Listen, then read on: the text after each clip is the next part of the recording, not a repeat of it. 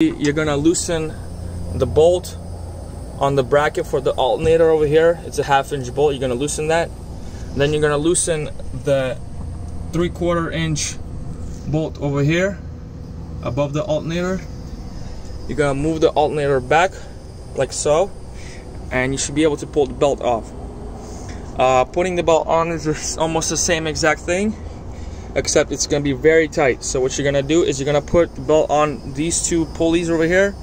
You're gonna almost be able to put it on this pulley halfway through, and you're gonna try to spin the belt with the pulleys while trying to push over here to get the belt all the way around. Once you do that, you push the alternator back as much as you can with your hand.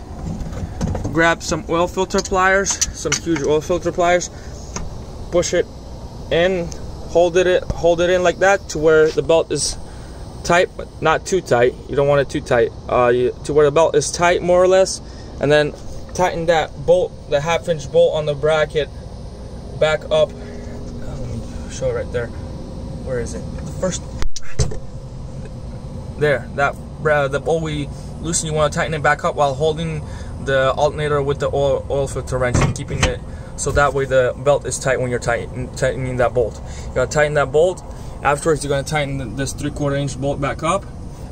Make sure this belt is more or less tight, and then that should be the alternator belt.